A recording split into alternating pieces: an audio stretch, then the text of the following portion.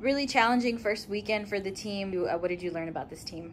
It was, and we knew that coming into the season as the schedule unfolded that was going to be a tough opening weekend. But I really liked the way the girls handled themselves.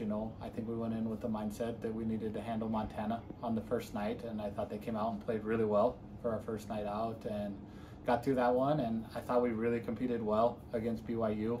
And the Pitt match, obviously a really, really physical team, and I thought we started well against them, and then I think we maybe let their physicality get to us a little bit mentally. I thought we could have competed a little bit better against them, but overall we did some nice things against them. We saw some things that we were capable of scoring against a team like that. We were capable of tagging blocks and getting digs. So I think those are the good things to take away. And outside of the matches, I just liked how our team was kind of gritty. I think offensively we were great. We did a lot of nice things last year, but I didn't feel like we had that top to bottom toughness on the court like we saw there. Like, we were playing some really, really good teams, and never once I had that feeling was like, oh, we were just going to give up and quit, or they're too good for us. So I think just the defensive intensity and the grittiness was something that was fun to coach.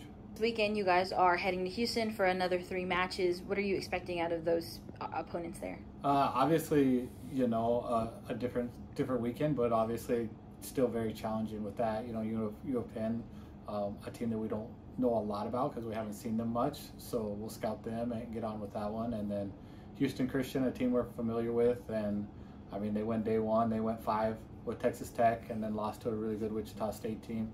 So they're a really good team and a lot of experience back on that court. So in their gym, that's going to be a big fight. And then Prairie View quickly turning things around under their new staff.